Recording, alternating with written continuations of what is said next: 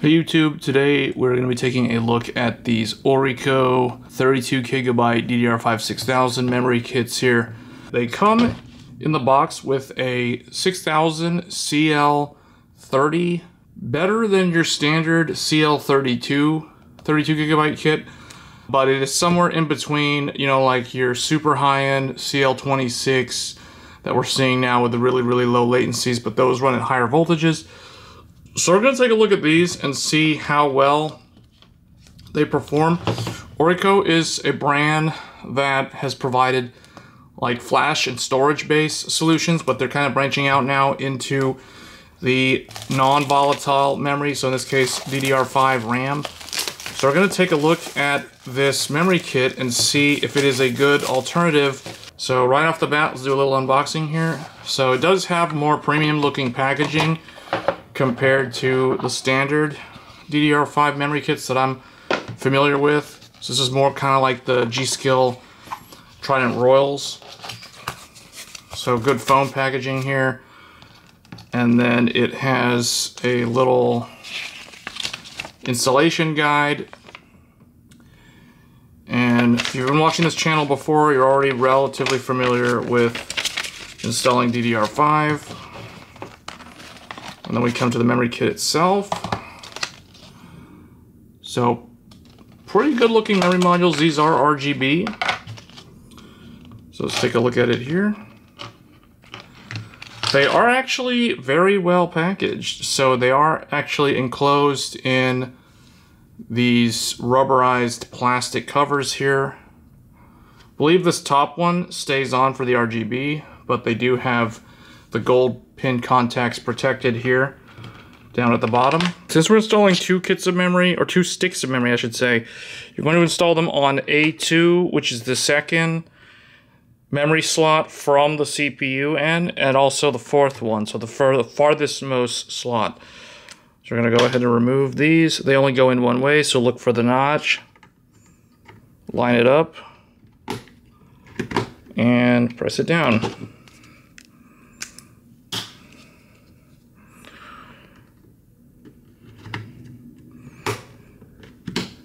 Okay, alright, so let's go ahead and turn this on. You guys can see code 15. And you got your RGB.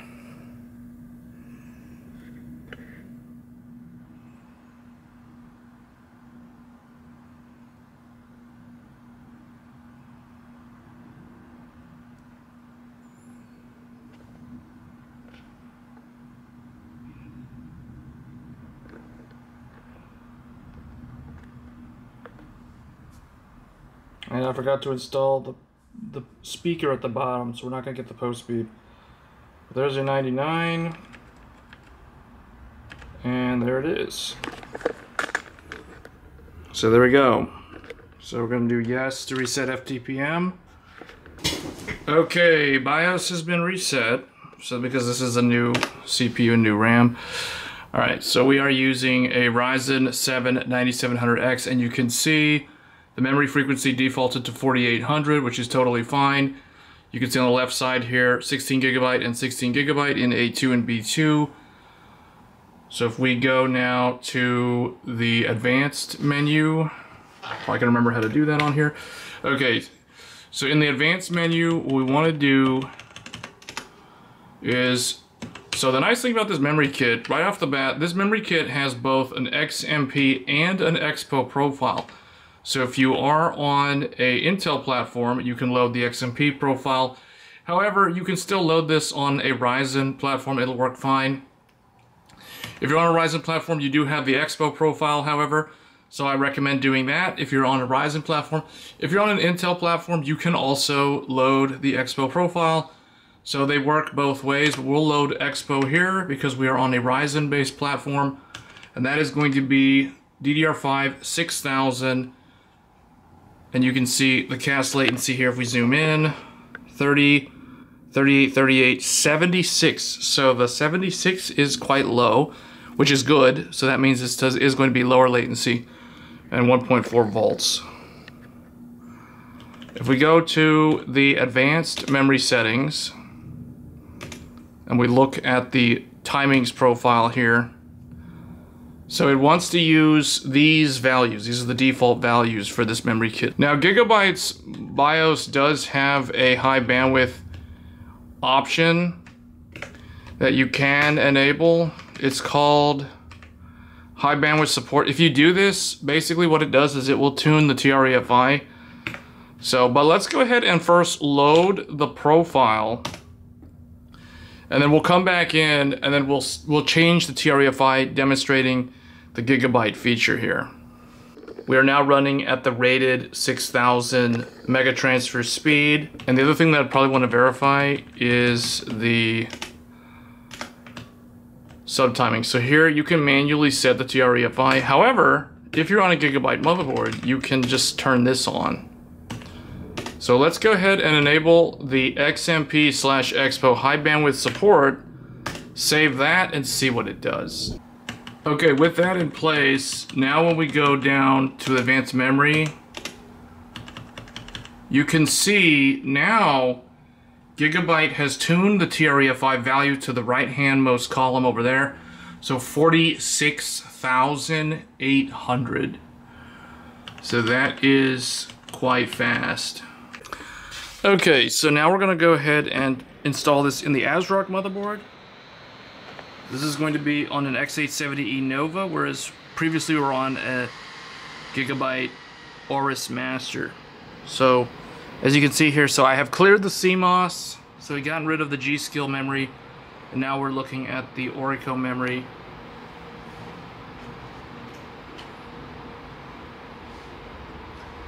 And looks like that was pretty good.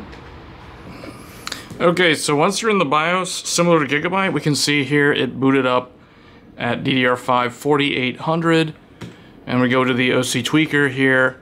And the nice thing about ASRock BIOSes is they have this DRAM profile configuration, and in here it shows you, just like with Gigabyte, we see the XMP 6000 profile as well as the EXPO 6000 profile. But unlike Gigabyte, the nice thing about ASRock is that, and this is only true for ASRock, the other brands don't do this, ASRock actually lets you manually select the stock JEDEC profile, which I actually really like that about ASRock BIOSes. So you can see the standard JEDEC 4800 CL40 at 1.1 volt. But if we want to load the EXPO profile, we can do that. We can also load the XMP profile if we wanted. And then the nice thing is it automatically will set the voltages appropriately, as well as your SoC voltage, your mem clock equals uclock mode, etc. All that stuff gets automatically set by the BIOS. So let's go ahead and do that. And there you go. It's running at 6000. You can see that here. And it basically did the same thing as Gigabyte. Now, the one thing, if you want to manually set your TREFI value right here, you can do that. So, you know, typically like 46,000, 49,000, that will be a good value. That's not going to require too much crazy cooling, but that is where you would go to set that. All right, and then once we're in Windows, you know, you just kind of want to do a final test to make sure everything is working as intended. So I am running the Forspoken benchmark because this is the best one for testing memory in an actual game because of the whole Direct Storage 1.0. But here is the Zen timings for this memory with this EXPO profile loaded. So we have not done any custom overclocking. This is literally just the EXPO profile that comes with the memory. And then you can see this is the processor, the 9800X3D, and you guys can see there is the 32 gigabytes running at 6000. So that's pretty much it. If you guys have any questions, the link to this product is in the description below. I am quite curious, you know, like if they are going to come out with a higher density kit, like a dual rank DIMM, like a 64 gigabyte kit, for example, or maybe even a 48 gigabyte kit that runs at higher speeds. This is probably a good memory kit for those of you that want to try to push CAS latency lower. So like if you want to run at 6000 in a 1-to-1 ratio, like we're doing here, but you want to try for something like CL28 or maybe CL26 even. So we probably will look at that in a future video, but this was kind of an overview of the new ORICO 32 gigabyte kit. For gaming systems, this is Raceline Neon with its RGB. Overall, it is a pretty fantastic memory kit for those of you that are first-time PC builders. So memory training times on this is very fast, and there's really nothing to say in terms of negative. It would be nice if the voltage was a little bit lower, like if it was 1.35 volts. But this is CL30 instead of CL32, which is the reason why it is the way it is. But like I said, overall, this is a pretty good memory kit for first-time builders. Pretty good gaming performance overall. Let me know your thoughts in the comment section below, and I will catch you guys next time. Thanks.